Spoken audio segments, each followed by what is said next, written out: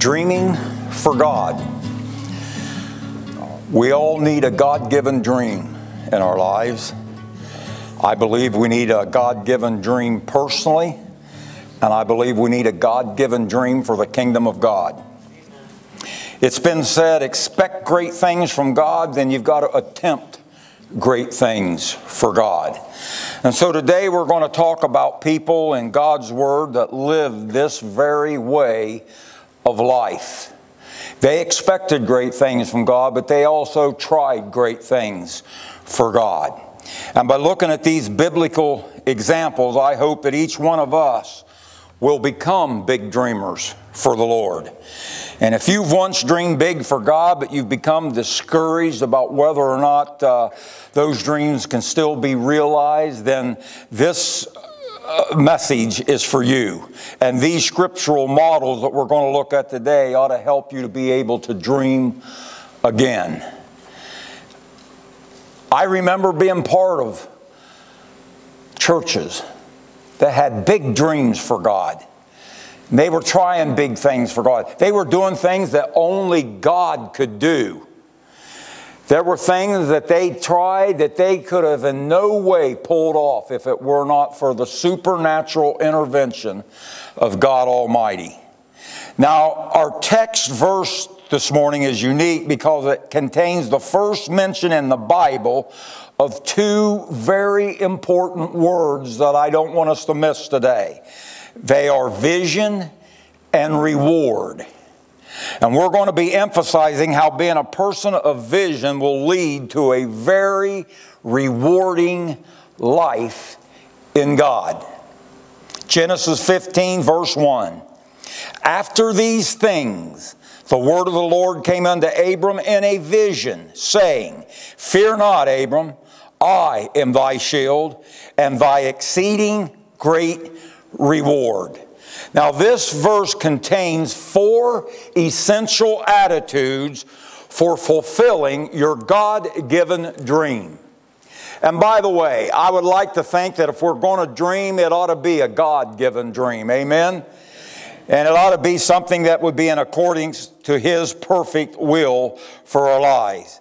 The first essential that I want us to look at is realize that your dream will need to be tested.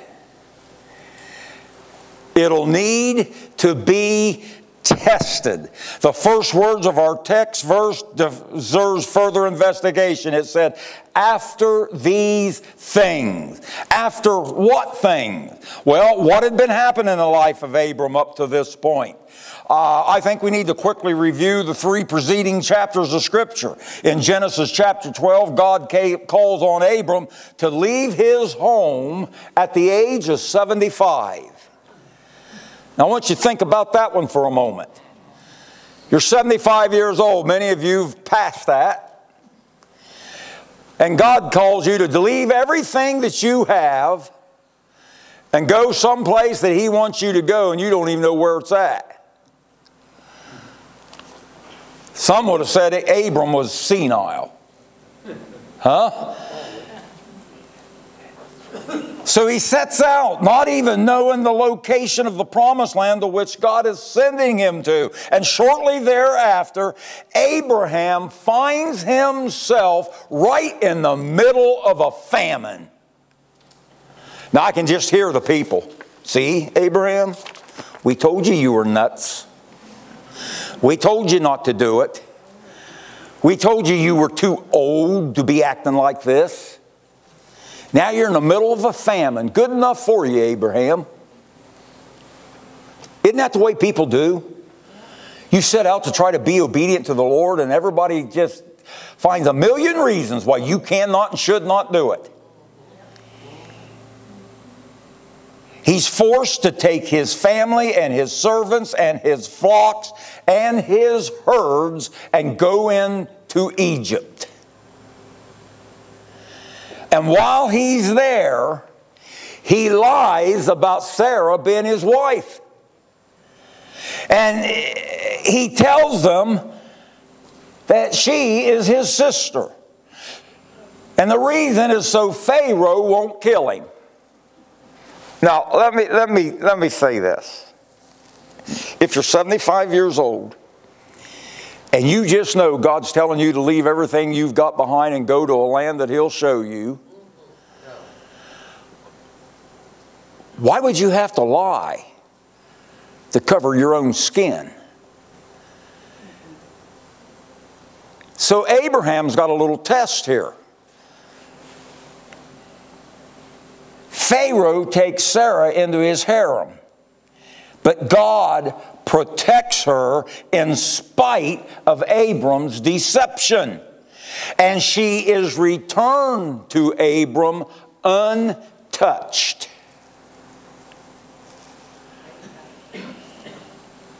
Now, this character flaw of Abram's is not covered up in the Scriptures. And I think that's one of the many reasons we know the Bible is true and trustworthy, and that's that the Bible just tells it like it is. Amen?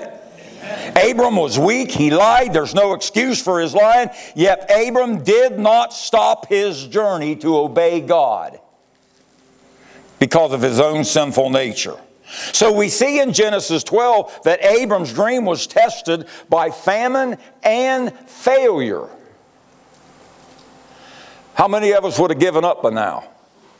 Huh? In Genesis chapter 13, Abram separates from his nephew Lot because of a range war that erupted between the herdsmen. There wasn't enough grazing land for both of them to set their herds and flocks. So Abram lets Lot take his pick of the land to which to graze, and Lot chooses very foolishly. He did pick the lush land. He did pick the best land, but it was also connected to that wicked city of Sodom. Eventually, Lot inches his way into the city. Listen to me very carefully. It was gradual. He sees the land, and he doesn't pay any attention to all the warnings that God laid out before him. The biggest warning was Sodom. Now, Lot's got a family. And he's going to put his family out there under the influence of this wicked city. And eventually, he just keeps getting closer and closer and closer. That's what sin will do to you.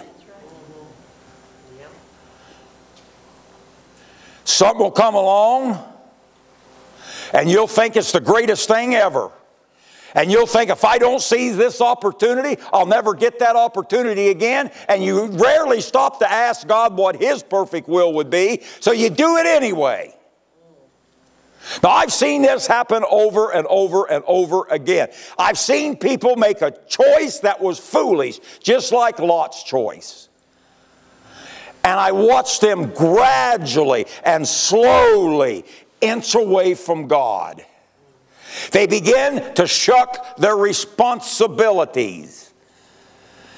Church isn't number one anymore. God isn't number one anymore. And the next thing you know, they're gone. Amen. And that's exactly what happened to Lot. Well, Lot's family life is completely devastated because he chose the wrong priorities in life. Abram could have taken pick from his, he had seniority, but he was very selfless. Don't be so sure just because you can do something that you should do something. So in Genesis 13, we see that Abram's vision was tested by conflict. Conflict. In Genesis chapter 14, Abram rescues Lot from being taken captive. The kings of Sodom and Gomorrah, where Lot and his family had been living, lost their battle to a group of Babylonian kings. As a consequence, Lot and his family, among all the other people, were going to be taken as slaves. So Uncle Abraham puts together a little army of his servants, and he rescues Lot and his family. After the battle, Abram meets a man by the name of Melchizedek. He's the king of Salem. That's in verse 18, by the way. King Melchizedek possessed a couple of very unique qualities. Number one, he was also a priest. The only other priest king in the Bible is Jesus. Secondly, no one could trace Melchizedek's human origin. He couldn't be traced. That's why Hebrews 5:6, which is quoting Psalms 110:4, emphasizes that Jesus was a priest after the order of Melchizedek. He wasn't from the normal high priestly line of Aaron. Jesus was a priest king of supernatural origin. He was the only priest without human sin, which is the only way that Jesus could be our Savior. So what does Abram do when he meets this Christ-like figure? First thing he did was pay a tithe to him. In fact, this is the first mention in the Bible of someone given 10% of their money as an act of worship in Scripture. It occurs 400 years before Moses established tithing. So you see, tithing is not under the law like a lot of people like to say today. You know, I've heard preachers say, oh, tithing's under the law, therefore we don't have to tithe. Well, it's not under the law. Abraham tithed 400 years before Moses said that we needed to tithe.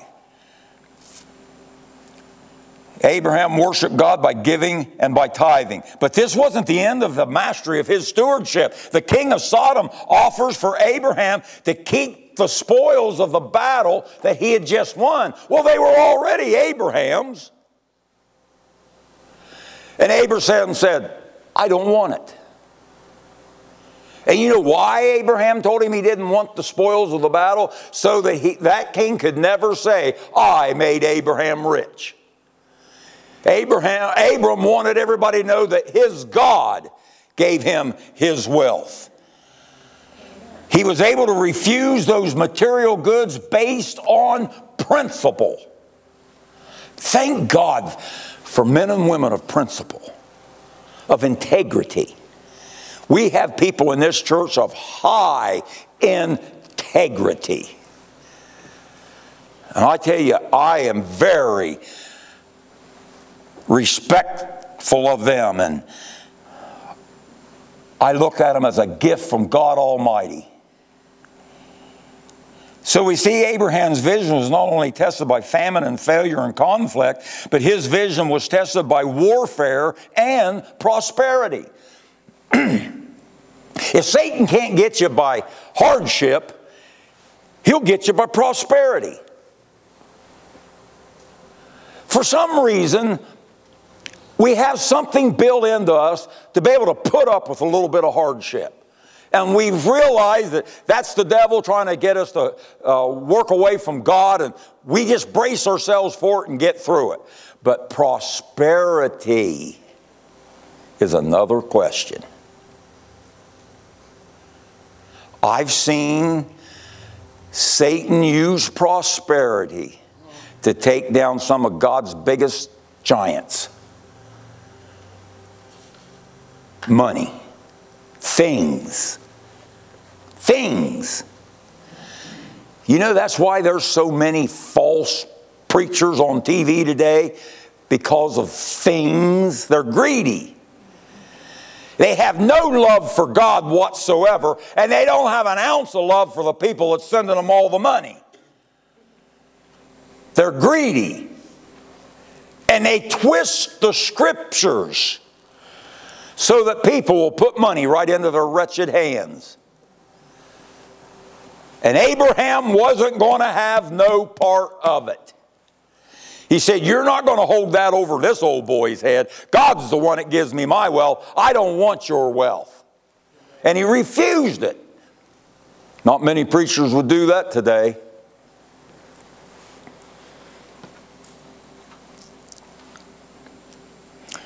See, that's the stuff that comes before the afterword in Genesis 15:1.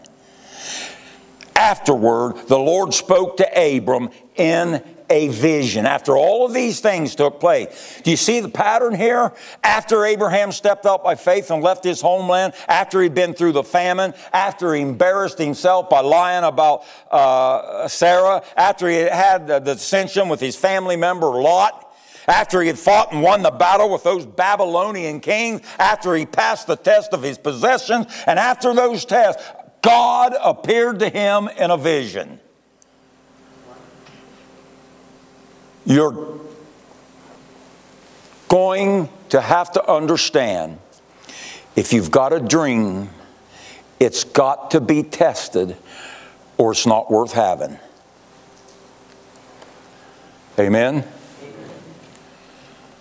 After those tests, God comes to him in a vision. Now, a lot of us would have already given up after we'd gone through just one of those tests. And that's the reason why a lot of dreams for God never materialize. We just give up too quickly. When we realize that our dreams must be tested, we can have a better attitude about those tests, and a positive attitude is essential for realizing our dreams. So if I do a lot of heart searching with the Lord concerning the church and things that we need to do here, and maybe programs that need to be started, things that need to be done, and I ask God to give me a vision and a dream for that. Right off the bat, I've got to understand that that dream and that vision will be tested. And I need to understand, while I'm going through the test, God is for me, Satan's against me, and I've got to cast the deciding vote. You're going to be tested. I tell this to new converts all the time. They accept Jesus Christ, their personal Savior, and they're excited about what God has done. They're excited about heaven, and they want to serve the Lord some form or fashion. And I let them know, you will be tested. Expect it. Because when you accept Jesus as your Savior, you immediately enter into a spiritual warfare. And the battle's on. But you got to understand, God's for you, Satan's against you. It's you that casts the deciding vote. Those that see their God-given dreams fulfilled are the ones that persevere through those tough times. They're the people that refuse to quit. They're like Jacob, who wrestled with God, and he wasn't going to stop until he received God's blessing. So we got to keep wrestling. That's the biggest difference between winners and losers in every field of life. In business, in marriage, and family life. And a lot of people do succeed because they have a positive attitude about their test. Now, they're not always the most brilliant people or the most talented, and they're not always the better skilled, and they don't always have the best resources at their disposal. They're just people who refuse to let go of their dream. God's will through the patriarchs or any other saint was never realized overnight. It took years of testing and molding and refining until they realized their dream. Why do I have to be tested to realize God's dream in my life? Because God can't give His dreams to people whose minds are cluttered with other things. He needs our undivided attention. Here's the part that bothers me. When I hear somebody say, I'm going to do this and I don't care what God says. I deserve to be happy.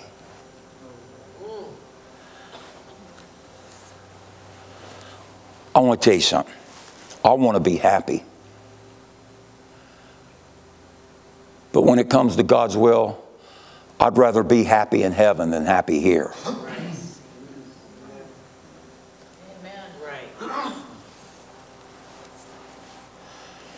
You look at all the patriarchs. They all had problems in their lives. They all faced obstacles. They faced mountains of problems. But they were overcomers. Then you read Hebrews 11. Not only the people had faith, but all of those that died not receiving the promise. Why do they always skip over that part? They were beheaded. They were sawn asunder. They were boiled alive. And yet they kept the faith.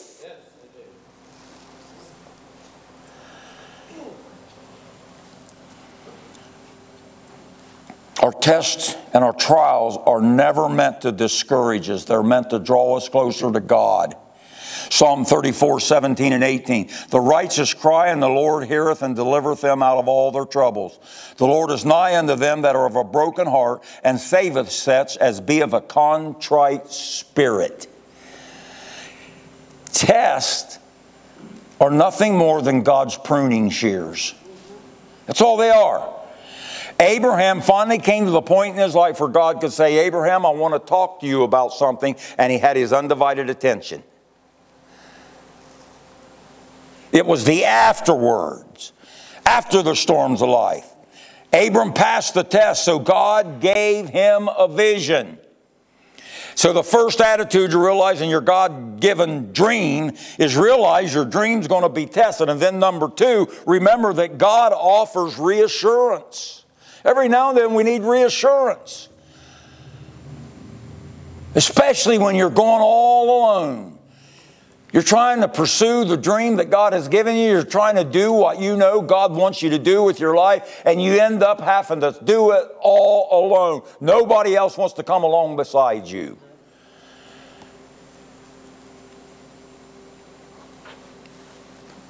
Scripture says the word of the Lord came unto Abram in a vision. Nobody's ever seen God. God is a spirit, and He's not contained in a physical body, except, of course, when Jesus took the time to come here and take on human form. But God often used visions and dreams to speak to people. Besides that, Abraham didn't have the Bible like we do. He couldn't go to Genesis and look this stuff up. There was no Genesis in that day. So God spoke to him in a vision. You realize you and I have got it better than Abraham did? God will speak to you every single day if you'll read His Word. You've got more revelation from God than Abram ever dreamed of having. And what's going to happen when you hear from God? A lot of good things will happen. One of which, you'll be able to face your fears. Fear is the greatest enemy to realizing your God-given dream. In fact, fear is a dream killer. That's why God's communication to Abram included this next attitude. Thirdly, replace fear with faith. God said, fear not, Abram. And He's saying to you, fear not. I am with you. What would he have been afraid of at this point? I don't think it was the retribution of the kings. He'd already defeated them in battle. And it wasn't the wrath of the king of Egypt about his wife. Abraham already survived those tests. The greatest of Abraham's tests was his test of faith. God promised to make him a great nation. You know the problem. Abraham and Sarah were too old to have kids. How could God possibly hope to fulfill his promise to Abram now? Now, Abram believed the Lord, but he still wondered how God was going to pull it off. So Abram suggested to God. Now, isn't that ironic? God, you haven't answered my prayers, and I want to tell you where you went wrong, Lord. If you would have done this, can you imagine such a thing? But people do it. Oh yeah, they do it. And so Abram suggests to God that he use his trusted servant Eliezer of Damascus to become his heir. And Sarah had a plan too. Why don't you just have a father by Hagar? Boy, that got us all in trouble. That's why we're in the mess we're in today. Both plans missed the mark. Both alternatives were motivated by fear. I want to tell you something. When God says he's going to do something, he's going to do it. Amen. Regardless of where we're at in life. When Darlene's 80 and I'm 81, Darlene, God said we're going to have 4 more kids.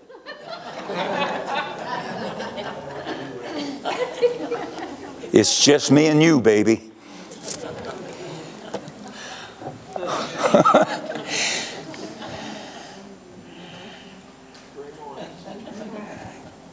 So remember, replace your fear with faith. The fourth essential attitude to realize your God-given dream is recognize that a great reward waits for you. In our text, God says, I am thy shield. A shield is for protection in battle. But the battle in which God wanted to protect Abram wasn't a physical battle, it was a spiritual battle. In fact, Ephesians 6:12, for we wrestle not against flesh and blood, but against principalities, against power, against the rulers of the darkness of this world, against spiritual wickedness in high places. Wherefore, take unto you the whole armor of God, that you may be able to withstand in the evil day, and having done all, to stand. And what is this shield in our God-given armor? In Ephesians 6:16, above all, taking the shield of faith, wherewith ye shall be able to quench all the fiery darts of the wicked. In order to win that spiritual battle involving the realization of our God-given dream, we're going to have to believe what we cannot see. Do you all remember when you were in that little storefront down here in town? Yeah.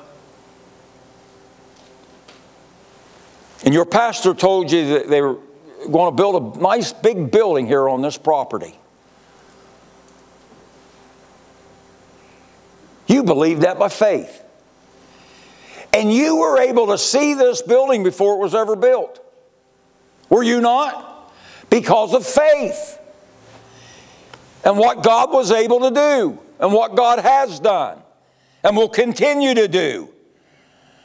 We're going to have to believe what we can't see. Let me give you a little story. Walt Disney's widow was being interviewed after completion of Disney World in Florida. And a reporter said, isn't it a shame that your husband never got to see this? And she said immediately, he did see it. That's why it's here. He saw it right here, and he saw it right here. And you and I have got to start seeing God working in this place by faith. Even though we don't see the actual result, we have to believe that he is working. Amen. And he wants to use all of us. People that keep their eyes on the prize get to see what other people cannot see. Amen. I could use me as an example. You know, there's people today that still say, I'll never make it. I got saved in 76. Oh, he'll never make it. He won't last. And when I sensed God calling me to preach, There was other people said, there ain't no way. It ain't going to happen, Vanover. But I believed it. I knew what was going on inside of me. I couldn't get it out of my mind. I couldn't sleep. I couldn't concentrate on my work. God had given me a dream to preach His word and win souls to the kingdom of God. I was the only one that could see it. Don't you dare let somebody else convince you that God does still give dreams, because He does. And don't you let anybody beat you out of your God-given dream. Others will disappoint you. They'll let you down. They'll put you in a position that you don't want to be in. You'll have to make choices and decisions that you'd rather cut off your arm than to have to make them. But don't you let anybody steal your dream.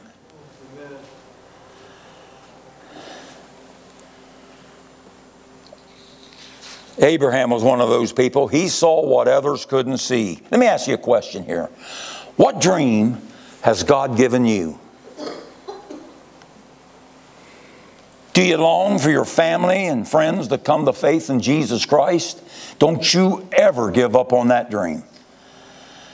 Can you see God helping you overcome your family problems or maybe financial problems? Do you dream of God using you in some bigger way?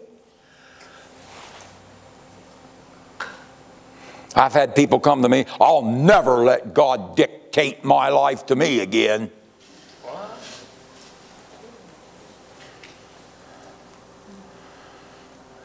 All right. Remember that when you have to stand before Him. Amen. I've seen people fall out of love with Jesus. And they were so vibrant. And they got people around them excited about the Lord. And what they were doing for the Lord was exciting to them. And now it's drudgery. Somebody stole their dream.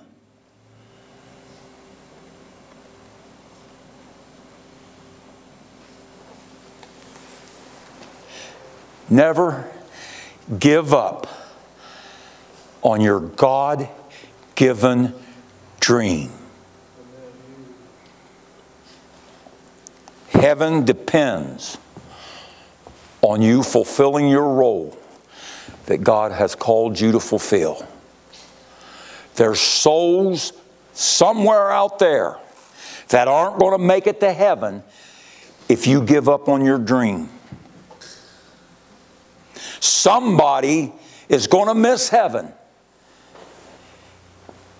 if you walk away from what God has called you to do. Somebody's going to miss heaven. And I'm going to tell you something else. You walk away from God's will in your life, don't you think that your family life's going to be all hummy-hummy. You're going to have problems. Abraham found that out. And don't you ever get to the point where you think you know more than God. Amen. I hope and pray to God that we all get a God-given dream given to us. To be what God has called us to be. Somebody's spiritual future depends on you fulfilling your God-given dream. Let's stand.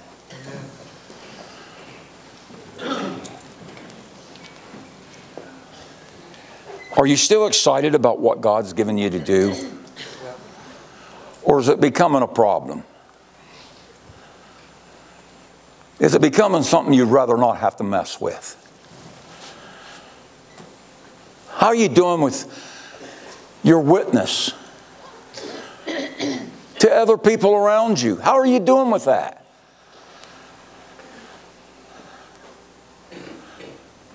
What does God have to do to get our attention?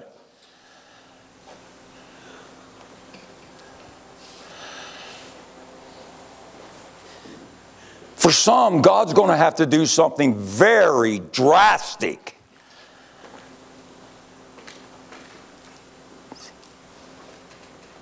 just to get them to fulfill the role that He's called them to fulfill. With their heads bowed and eyes closed, would anybody be willing to raise their hand? You know what, Pastor? I used to have a dream that kept me going.